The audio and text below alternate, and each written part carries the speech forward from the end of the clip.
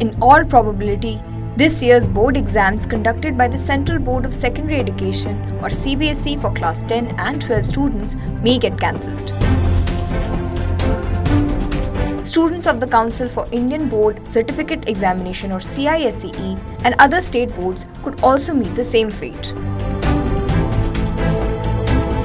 If national reports are anything to go by, the board might soon announce cancellation of the exams in view of the possible threat of fourth wave of the COVID-19 pandemic.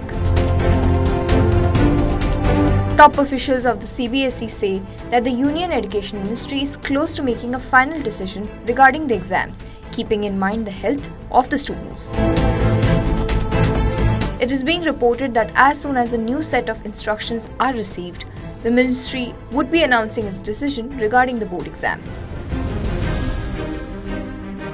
Meanwhile, demand for cancellation of the exams has started gaining momentum as the COVID-19 cases have been increasing rapidly in some states. Several students are now taking to Twitter and demanding the CISCE and CBSE to cancel the Term 2 of the board exams, citing the rise in cases and concern for their own well-being.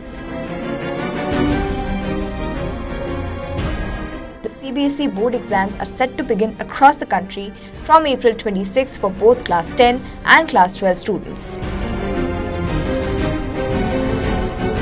Bureau Report, OTV News.